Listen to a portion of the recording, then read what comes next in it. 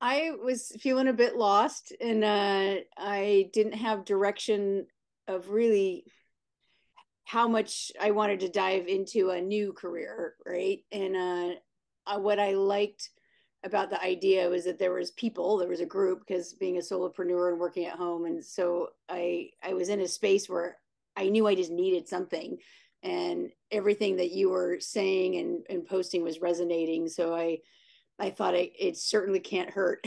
And it seemed like it was an appropriate timing for me that to quote, find my voice or to compose myself. I just liked the idea of being around other artists. So I was in a space of just not knowing what direction to go. Yeah. I'm so glad you joined us. You're like a light for our group. And I love the group Emotional dynamic. light. Yeah, no, we have such a great group dynamic, because we all have come from different creative genres. And I just want to point out to our audience that that is your painting behind you. So spectacular art. And when you came, you were like, I'm not a professional artist. And the rest of us in the group were like, yes, you are.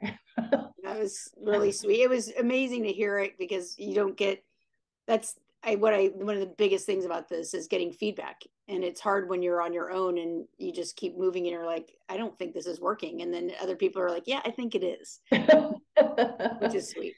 And I love that your ideas have expanded. Like you've shared, you don't need to share for everybody here, but you've shared some spectacular visions and ideas and creative, like creative expansion.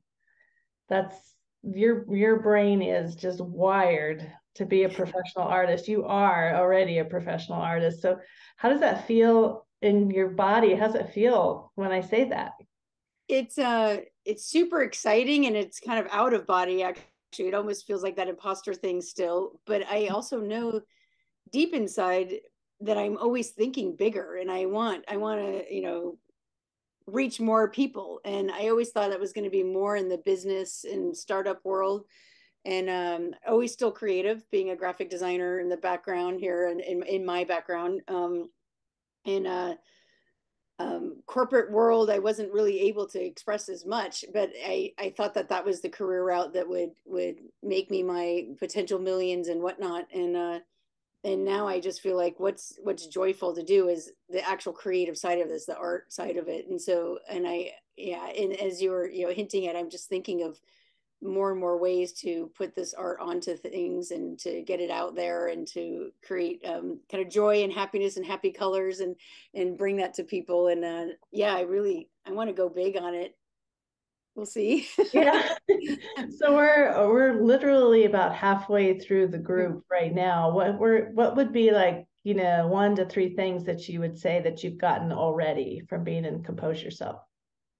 uh the structure of doing a task and assignments, just to really get grounded of what is our well, we started it with thinking we were all going to create a series of some sort. So, and I really liked that of like, okay, I'm going to do a series of paintings that were Santa Cruz oriented, very surfy. And so just the idea of like, I'm committing to this and I'm being held accountable, and I am going to show everyone in the group my progress. So that accountability is so helpful for the scattered artist mind, but also just again the solopreneur thing, knowing that we were going to meet once a week, and that I wanted to. Sometimes it was the night before or that morning, the couple hours before, of like, okay, I did my vision board, okay, I did my whatever, and it's still knowing that someone was expecting you to have something to contribute, you did it, where it's easy to procrastinate that and not do it and drag your feet and just have it in your head and not put it down where you can share it.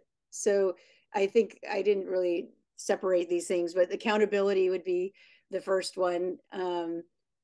And putting some structure as far as like a task, making a task list and a plan. Yeah. And I'm an overachiever, so I already like practically finished the 6 paintings in the series, even though that we're not through. But I also didn't know how big of a series or a challenge I was going to make for myself. I didn't really know what the group was going to be about, so I was like, well, here's one I know I want to do. It was an easy target, and since then I've already expanded it. Now I want to get my business entity set up. I want to get in a gallery. I want to get, like, now my list has grown way beyond just these 6 paintings, but I'm trying to stay focused on those so that those are done, and so that I can, get a straight A for my project. Well, I think that that really works well for you because you've been in the corporate world for so long. And when somebody gave you a task and a deadline, you got it done. And you were able to tap into your creative side. And because that's what you did, right? You did creative in your job.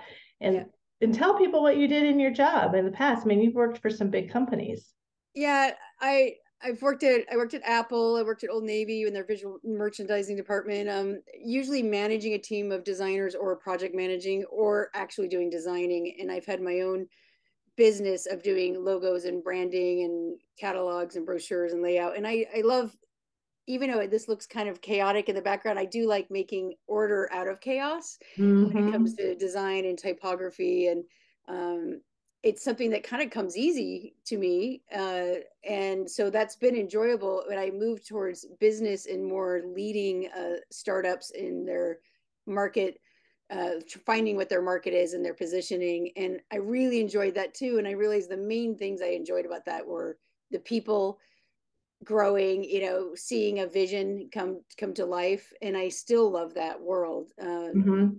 But I'm wondering how I can apply it to my own business again. And I have started multiple little businesses before, but this one is so personal that it is a little tricky to apply those skills to your own business. And I appreciate the group and their feedback. And I did want to say one thing is that if you had to list things about the group, maybe call it a third thing, is that listening to the others in the group really, really, really, really helps. Like one-on-one coaching is great, but listening to them, it resonates. You're like, oh yeah, and you relate to it. And then also sometimes just giving, I don't want to say giving advice, but feedback or advice to the others, you're hearing it to yourself as well. And it's just motivating to see that other people are, frankly, that you're normal. I love that. Yeah, because we all speak creative in here. Yeah. Right? Yeah. It's like, oh, yeah, everyone gets what you say immediately. Yeah. That's awesome. Yeah, we all have a lot of ideas. We all had setbacks. We all want to do something that's that we haven't, it's hard to express because it might be a visual, right? And yeah. Yeah, it's sweet. It's super supportive, and I like hearing everyone else's stories. That's awesome. Well, we love hearing yours. We love having you in the group. So before we go off, can you tell everybody here where they can find your art? Because I know they're going to want to follow you. And I have my Instagram handle, it's been a nickname since high school, which is Bevco. It's part of my first and last name, Bev Connelly. So the Bevco, because Bevco was taken, I think it's a furniture company, I don't know.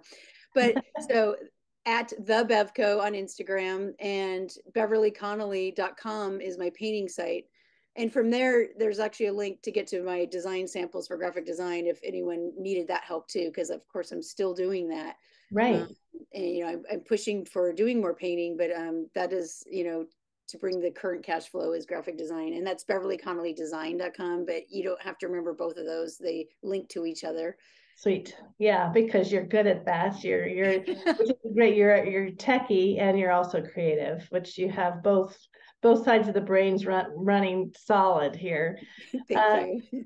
Before we get off of the call, what would you say is the biggest success you've had so far?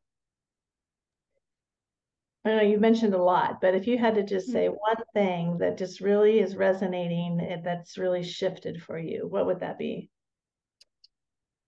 Identifying and accepting the idea that I am an artist. So it is even hard to say, like it makes me get watery eyes already. It's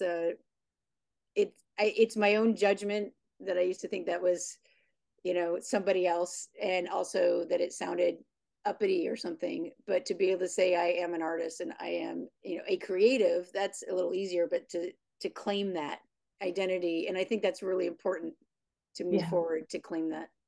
It's a big deal. Big deal. Thank you. Love you. Yeah. Thank you.